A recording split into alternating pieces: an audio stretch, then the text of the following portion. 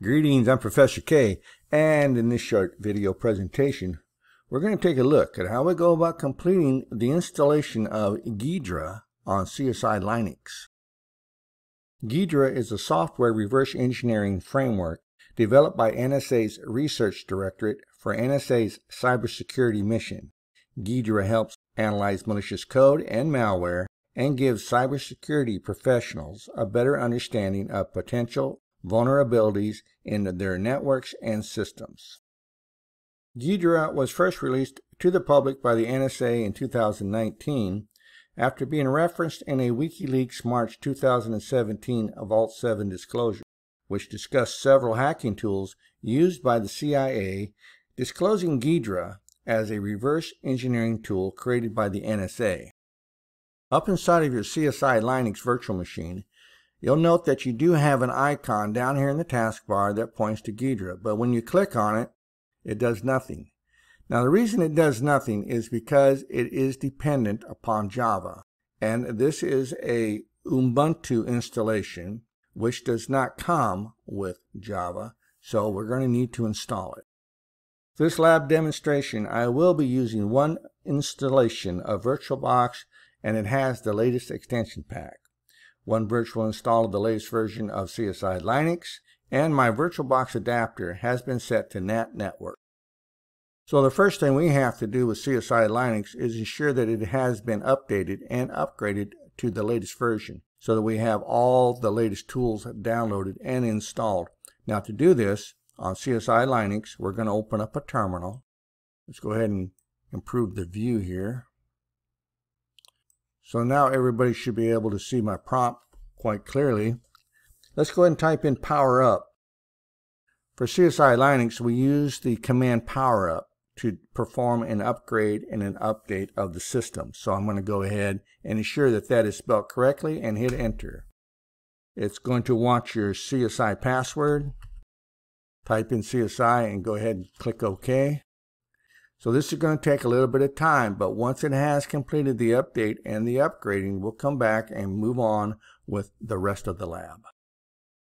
CSI Linux has restarted. So let's go ahead and log in. Type in my password, CSI, hit enter. Let's go ahead and recover our desktop. Now to do this, I'm just going to right click here on the desktop. I'm going to go to desktop settings. I'm going to go ahead and select my background image, and I'm going to say stretch, and from there I'm just going to close, and there we're back to where we were. Now the next thing we want to do is perform a snapshot. So I'm going to go up here to machine, and I'm going to say take a snapshot, and I'll just give this a user-friendly name. Go ahead and say OK to that. It only takes a couple of seconds, less than a minute, for this thing to back up and create a snapshot of your current system state. So we've opened up a new terminal. I've increased the font size, and this first command that we're going to run is going to begin the process of installing Java on Ubuntu, or in this case CSI Linux. Alright, so let's go ahead and type in our password. Now all these commands will be available up inside of the lab file, or if you're watching this on YouTube, the description for the video. Go ahead and hit enter. And now you're going to have to hit enter one more time to agree. It's a small package. It doesn't take long for it to download. Let's go ahead and clear the screen. Now this next command is actually going to install that package we just downloaded for Java. So at the prompt, you see that I've typed in app space install, and that's the name of the package that we need to install that we just downloaded. And I ask you again if you want to continue, type in Y for yes. So we got that package installed, and let's go ahead and clear the screen. Now we need to run one more command, and that's going to install the headless version of the package that we just installed. Let's go ahead and type that in, hit enter, and we see that this is already installed for us. We're good to go. Now I've shown you one way that we can launch Ghidra, and that was using the shortcut that is available to us in the taskbar. That's down here. Now the other way that you can launch Ghidra is by going up here to the application launcher And here we can scroll on down until we come to malware analysis and reverse engineering, and you'll see that in the next context menu, Ghidra is available to us. Go ahead and click that, give it a second, and it will launch. So the first thing you're going to have to do is agree to the user license, and I agree. That's going to pop this up. Now give it a second. It's going to let you know that it is running a particular version of Ghidra along with Java 11.